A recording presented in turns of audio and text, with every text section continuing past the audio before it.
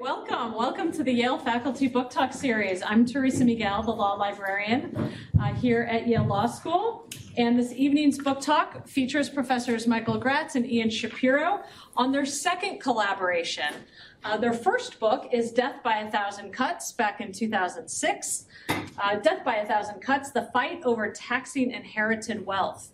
But today we are here for their new book, hot off the presses, released just today, The Wolf at the Door, The Menace of Economic Insecurity and How to Fight It.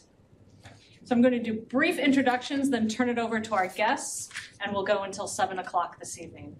So first, Professor Ian Shapiro is Sterling Professor of Political Science here at Yale University. He has written widely and influentially on democracy, justice, and the methods of social inquiry. A native of South Africa, he received his JD from Yale Law School, right here, and his PhD from the Yale Political Science Department, where he has taught since 1984 and served as chair from 1999 to 2004. Professor Shapiro also served as Henry R. Luce Director of the Macmillan Center for International and Area Studies from 2004 until just last year. He is a fellow of the American Academy of Arts and Sciences and the American Philosophical Society. He is a member of the Council on Foreign Relations. Professor Shapiro is the author of numerous books and scholarly articles, and his current research concerns the relations between democracy and the distribution of income and wealth. Professor Michael Graetz is the Justice S. Hotchkiss Professor of Law Emeritus here at Yale Law School, where he's taught since 1983. He is also the Columbia Alumni Professor of Tax Law at Columbia Law School.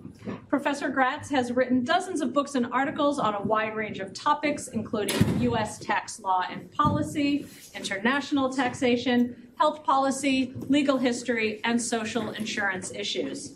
In 1992, Professor Graetz served as assistant to the Secretary and Special Counsel at the Treasury Department. In 1990 to 91, he served as Treasury Deputy Assistant Secretary for Tax Policy.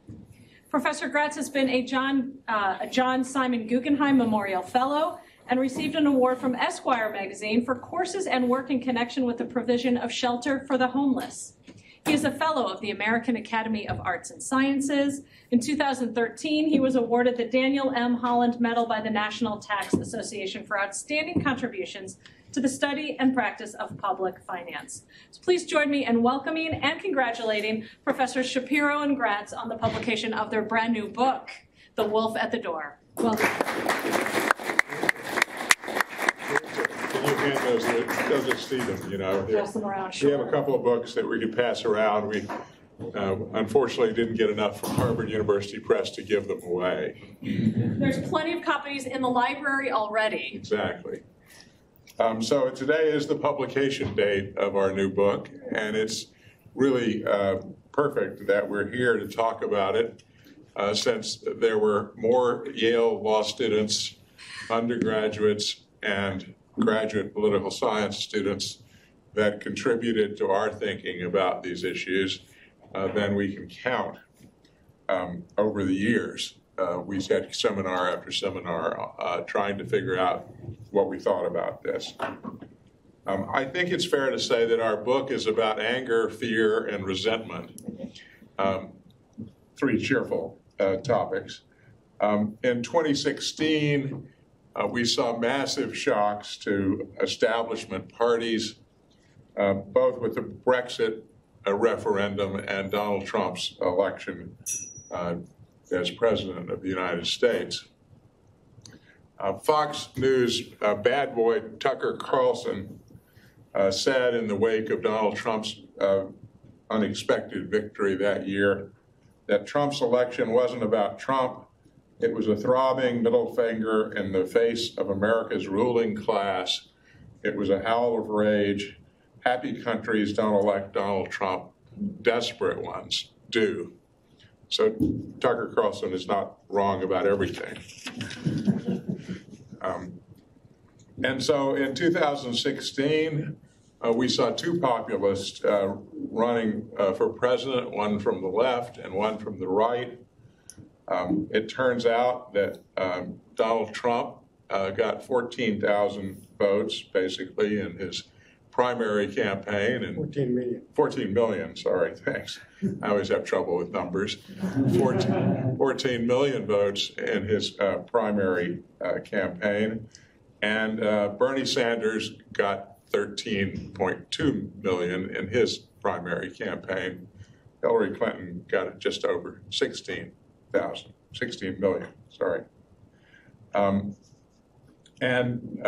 Bernie, as you know, then and now, rails against billionaires and the very rich. And one of the things that is widely overlooked about Donald Trump is that although he ran as a populist, he never mentioned inequality. And in fact, he bragged about being a billionaire, whether he is or not. Just this week at the Daytona 500, to great cheers, he rode around in a armored limousine constructed by Lincoln, as I understand it. He also bragged about his cleverness in avoiding taxes during that period. All of these things would make Bernie furious.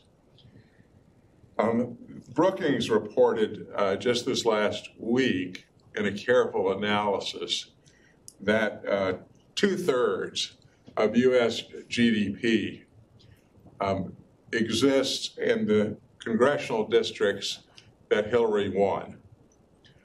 So this tells you a lot about what's going on in the rest of the country.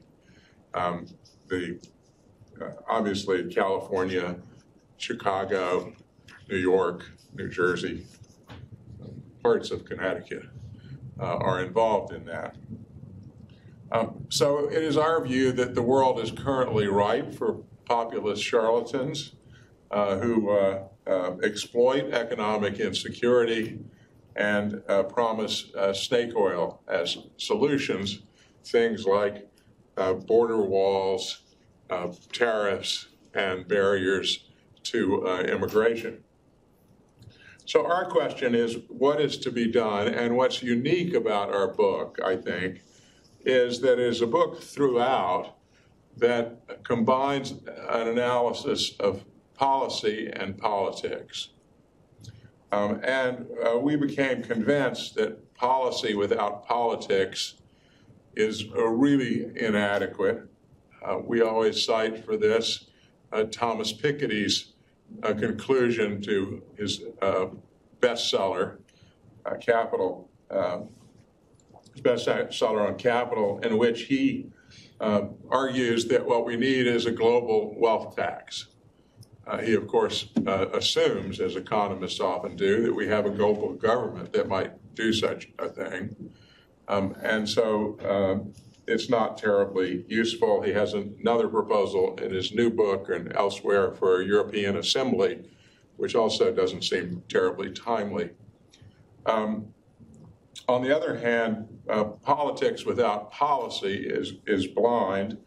Our best example, I think, in the book, although we have several, of politics without policy, is the efforts to expand home ownership that led to the subprime mortgage crisis, and then the failures to respond to it appropriately. In the broader context, we talk about the impacts of globalization. The fundamental problem is that world economics are global, but all politics is national, if not local. We view technology as likely to be a greater threat to jobs and wages than globalization going forward. And we combine all this, as many of you know, with slow growth, an aging population, and the collapse of private sector labor unions as a counterforce politically and economically to businesses, particularly large businesses. So all of this makes it harder to govern, it makes voters anxious for change, and it created the rise of anti-elite groups within both political parties. The challenge that we address in our book is how to respond to what we think of as probably permanent wage insecurity, and how to think about politics that can be effective in light of what we know about today's policies. Now, the central questions of the book are: what are the challenges and prospects going forward, and what are the building blocks of legislative politics that are necessary to get us to a better place? I was on a panel recently with Heather Boucher, who you may know is a very well-known and respected economist who's just written a book on inequality, and was supposed to be Hillary Clinton's chairman or chairperson of the Council of Economic Advisors. She, like so many others, views politics through the lens of the median voter. The question is, what does the median voter want? The theory is that people will hover around the center and the median voter. And the political science evidence is strong that what median voters want doesn't seem to matter a whole lot in legislative politics. And our book is about legislative politics, not electoral politics. We instead look at politics through the lens of a game known as the divide a dollar game. I won't go through it in detail because we don't have enough time, but you should play it at home with your friends. I have. The idea is that you need to divide a dollar by majority rule. And every time I've played it, it starts off, let's give each one a third. And then it goes, no, let's you and me take 50 and leave somebody out.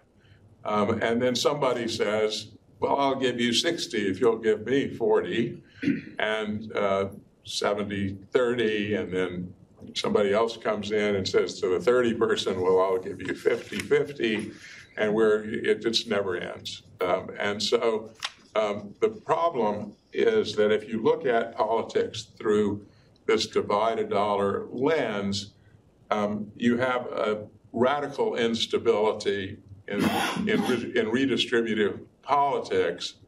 That instability is cabined in the United States through a whole series of institutional arrangements, which are very important, including separation of powers and a bicameral legislature and the filibuster in the House and so on. What this leads us to is what we call 6 building blocks of effective distributive politics, the most important of which is that you need to think about coalitions that will succeed and that will not be thrown off course by another blocking coalition. We conclude that in order to succeed, these coalitions have to have moral commitments, not just dividing a dollar. They have to pursue what we call proximate goals. They have to entrench those gains that they get for the longer term. Bob Greenstein, the head of the Center for Policy and Budget Priorities, said that you need to go 2 steps forward, and then when things turn on you, you need to go only a half step backwards. And that seems exactly right. In order to do all this, you need resources and you need leadership.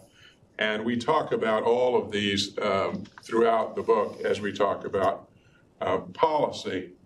And so when we turn to policy, we have 3 chapters, one on creating jobs, mainly through infrastructure, which we talk about.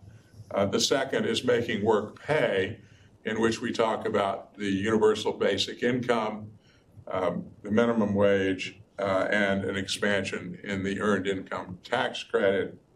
And then we talk about something we call universal adjustment assistance. And we're going to talk about those at least briefly now. So I think Ian is now going to pick up the story. Okay, so the central substantive argument of the book is that it's more important to focus on the insecurity that people, Michael, have been talking about than on overall inequality in the economy. And the reasons for this are several. The first and basic one is that inequality is insecurity is rampant in the U.S. economy. An arresting statistic is that 40% of Americans will report in polling that if they had to come up with a $400 emergency expenditure, they wouldn't have the money and they wouldn't be able to put it on a credit card that they could pay off at the end of the month. But more important and structurally, an 18-year-old today should expect to change jobs between 12 and 15 times during their working lives. So the era when somebody would finish their K through 12 or maybe K through college education and then have an employer for a lifetime is gone.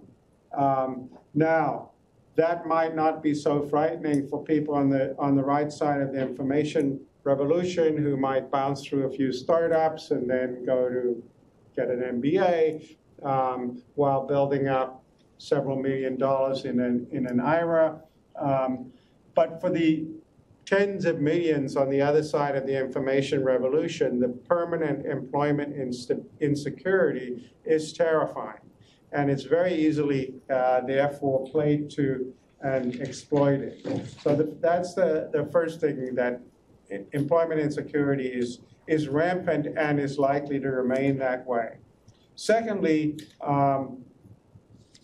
what reinforces the insecurity is some massive wage stagnation that's been experienced through much of the economy over the past 4 decades, where incomes have basically, in real terms, been flat, and indeed often the only way in which a family has retained its earnings powers to have gone from a one-earner to a two-earner family.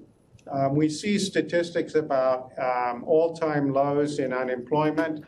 What those statistics don't capture is that many people are downwardly mobile in terms of the kinds of jobs they actually get, both in remuneration and in status.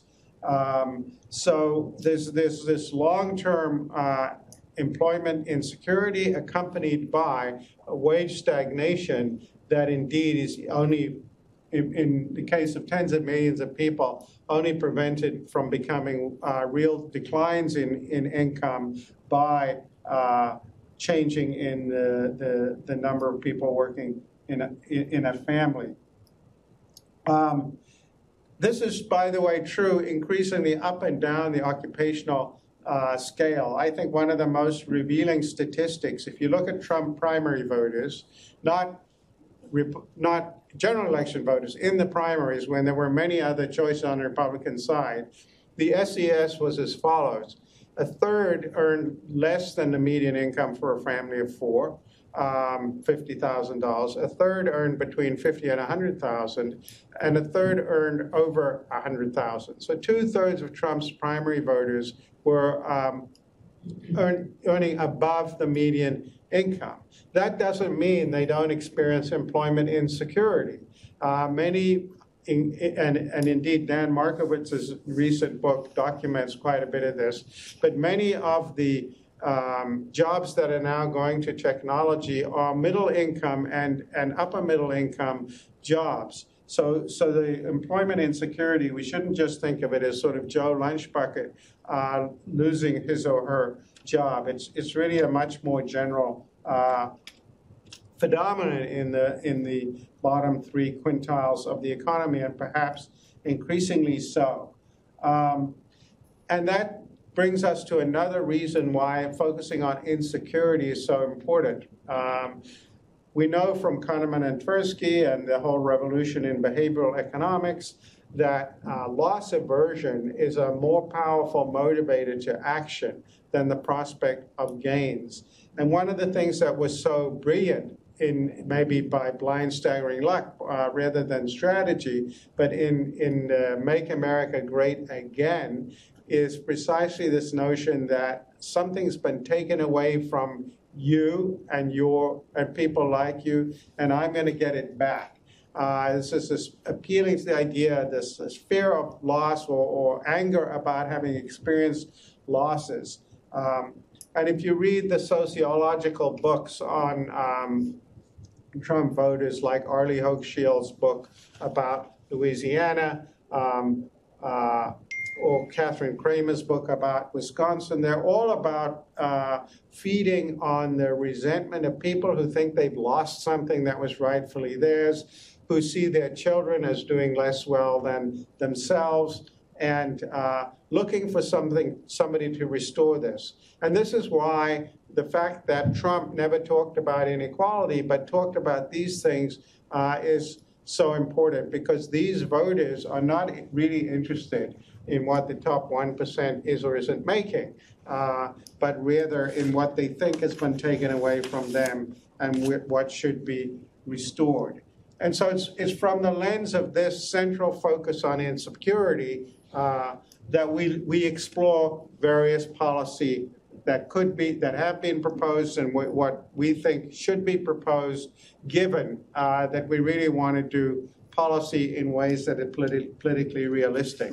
And I'll just talk about one of the areas where we do this, which is looking at how the government should be involved in improving wages. And there are really three options out there that have been floating. If you look at the Democratic primaries, for example, one is Andrew Yang's pushing the idea of a universal basic income, $12,000 to everybody a year, regardless of employment. This is a very unrealistic proposal because of what Michael was talking about earlier. There really is no effective coalition to do this. Andrew Yang says, there's bipartisan support for this. But the truth is, if you look at the people on the right who are supporting this, like Charles Murray, they're supporting it as a substitute for existing welfare policies, Social Security, Medicare, and so forth. Whereas people on the left are thinking of it as a supplement to that. And you could never actually get any kind of political coalition to achieve it. And if you think about the blocking coalitions, for instance, unions, if you look at European countries where there have been referendums, Switzerland had a referendum on this, organized labor came out against it.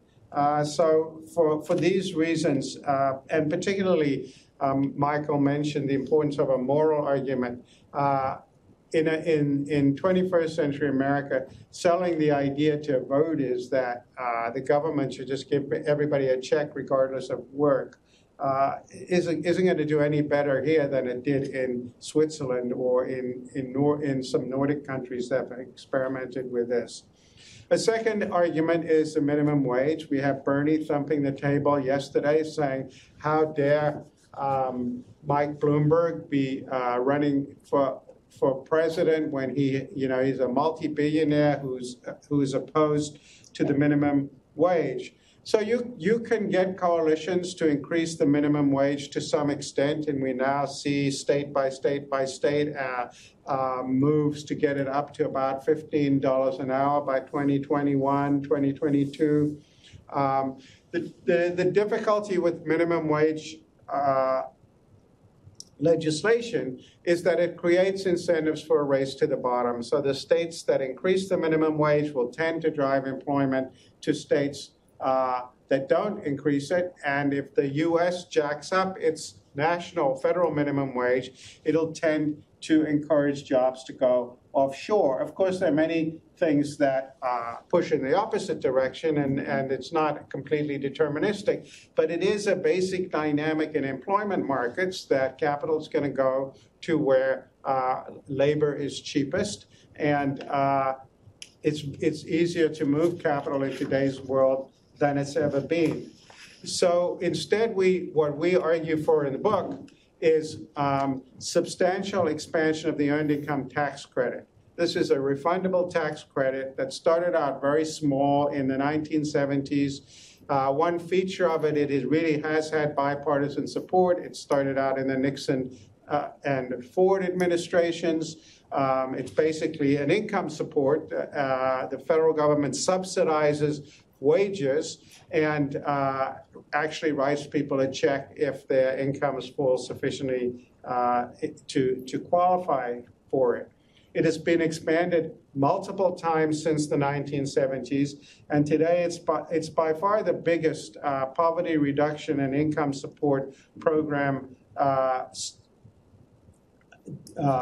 financed by the federal government. In 2019, $61 billion was spent on the EITC.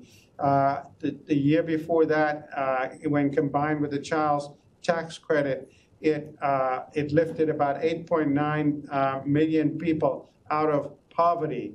There are about 25 million Americans who qualify for the EITC. There are also state EITCs. And if you think about it in contrast to the minimum wage, state-level EITCs, the built-in incentive is for a race to the top.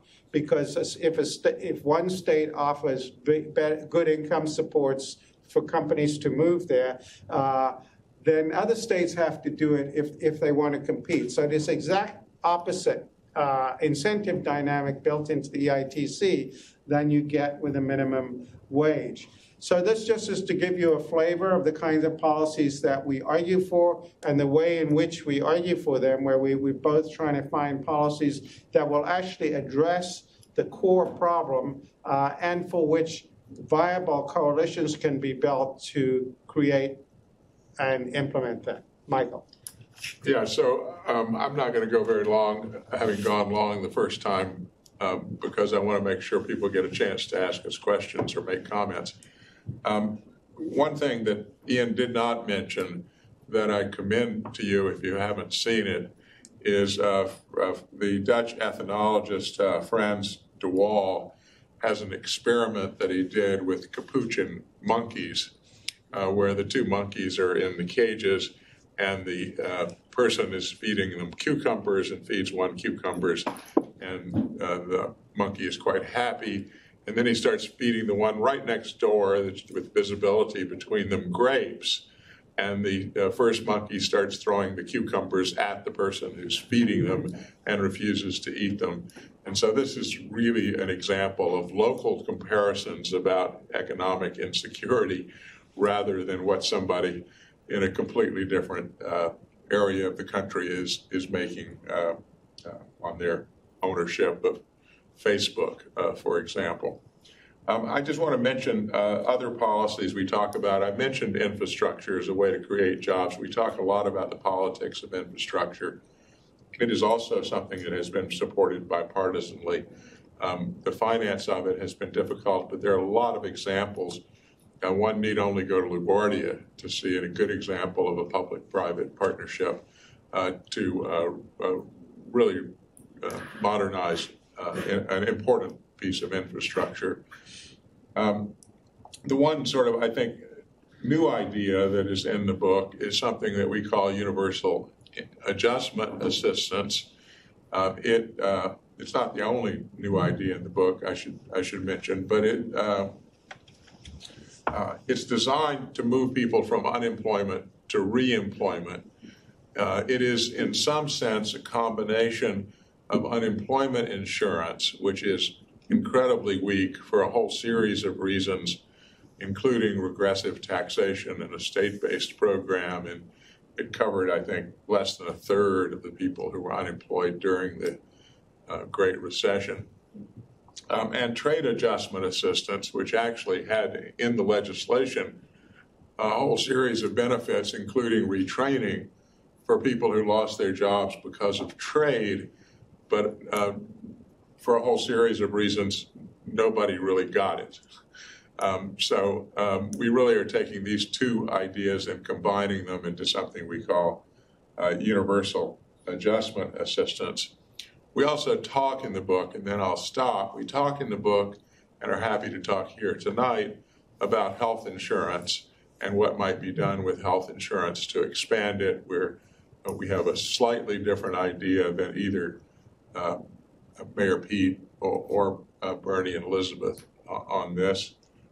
We talk about child care and universal pre-K. The child care story is actually rather depressing.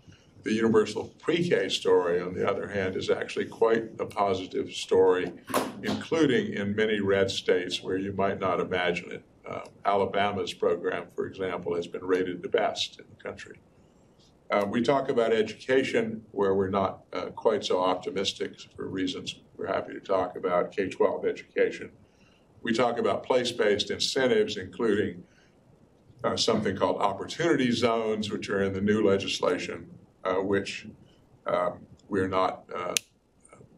don't endorse. I'll put it more mildly than we put it in the book. So we talk about lots of other things. We talk a little bit about paying for it through taxes and debt. And then the other big point that is just worth mentioning is that in thinking about legislative coalitions, we put business interests at the center, mainly because businesses are the most important coalition force at both the federal level and at the state level in today's politics, especially given the demise of private sector unions in the United States. And so we think that business needs to be in the coalition, and it needs to do well in the coalition. For those of you who pay attention to these things, the Business Roundtable just said that American businesses should not be focused on solely on maximizing shareholder value, but should be engaged with their communities and with their employees. We think they should do this through legislative process, and so our proposals, like the EITC rather than a minimum wage, tend to be ones that businesses can actually get behind, and we argue at the end, essentially, we don't argue it this way because it's too cliched, but that if businesses are not at the table, they'll be on the table. And so they have a lot to fear if they don't sort of get into the game of supporting their workers and their communities. So with that, we'll stop.